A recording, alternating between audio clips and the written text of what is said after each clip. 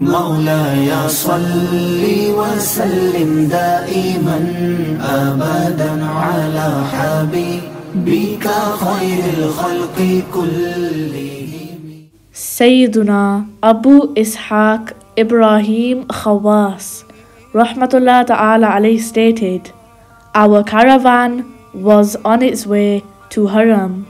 For some reason, I got separated from the caravan and continued to walk for 3 days. During this period, I neither felt hungry and thirsty, nor did I need to pass urine, etc. During the journey, I entered a lush green garden in which there were many trees with fragrant fruits hanging everywhere. There was also a small pond in the middle of the garden.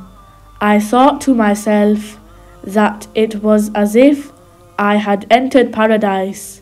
Suddenly, a group of well-dressed people with turbans on their heads arrived. They greeted me, and I also greeted them. It seemed to me as if they were jinns, because it was a very strange place. Then one of them said, "We are jinns. There is a difference of opinion among us about a ruling." We were privileged to listen to the sacred word of Allah Azza wa Jal in Laylatul Jinn, in the blessed voice of the Beloved Rasool Sallallahu Alaihi Wasallam. By virtue of the sacred word, we have been relieved of all the worldly responsibilities. By the grace of Allah Azza wa Jal, this pond has been made our abode. I asked them how far the place was where I got separated from my Hajj caravan. Hearing this, one of them smiled and said, "O Abu Ishaq, only Allah Azza wa Jal knows secrets. Except a young man, no one came to the place where you are present at the moment. That young man also died here." Then, pointing towards a side, he said, "Here is the tomb of the young man." The tomb lay at the edge of the pond and was surrounded by such beautiful and fragrant flowers that I had never seen before. Carrying on his conversation, the jinn said, "Between you and your caravan is a great distance, which will take months to be covered." Sayyiduna Abu Ishaq Ibrahim Khawas Rahmatullah Ta'ala alayhi stated, I then asked them to tell me something about the late young man. One of them replied, "We were once having a discussion about love sitting near the edge of the pond. During the conversation, the young man suddenly arrived here and greeted us. We also greeted him and asked him, 'O young man, where have you come here from?' He replied, 'From a city of Nishapur.' We asked him, 'When did you leave the city?' He replied, 7 days ago. We further asked him the reason for departing from his country. In reply, he recited the following commandment of Allah Azza wa Jal. أعوذ بالله من الشيطان الرجيم بسم الله الرحمن الرحيم وأنيبوا إلى ربكم وأسلموا له من قبل أن يأتيكم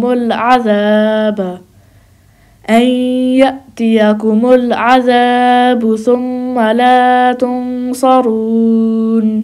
And turn towards your Lord and submit in his majestic court. Before this, that the punishment comes upon you, and then you may not be helped. We again asked him some more questions. While replying to our questions, he suddenly gave a loud cry, and his soul left his body. We buried him here, and this is his tomb. May Allah Azza wa Jal be pleased with him. Sayyiduna Ibrahim Khawas Rahmatullah Ta'ala alayhi said, I was very impressed by listening to the qualities of the young man. I went close to his tomb in admiration and saw a very big bouquet of narcissi, i.e. flowers, near the headside of his tomb. The following line was inscribed on it: هذا قبر حبيب الله قتيل الغيرة, i.e. this is the grave of a friend of Allah Azza wa Jal. He was killed by modesty. There was also a piece of paper with the meaning of the word Al-Inaba written on it. Jinns then asked me the commentary of that ayah, so I explained it to them. They were very pleased and their difference was removed. They said that they had found a very satisfactory answer to their query. Sayyiduna Ibrahim Khawas Rahmatullah Ta'ala alayhi said that I then fell asleep. When I woke up, I found myself at the place of Tan'im, near the masjid of Sayyidatuna Aisha Siddiqa radiyallahu ta'ala anha in Makkah Mukarramah. I had a bunch of flowers with me that remained fresh the whole year. After some period of time, it disappeared. May Allah Azza wa Jal have mercy upon him and forgive us without any accountability for his sake. Ameen bijahi Nabiyyil Ameen. Sallallahu ta'ala alayhi wa alihi wa sallam.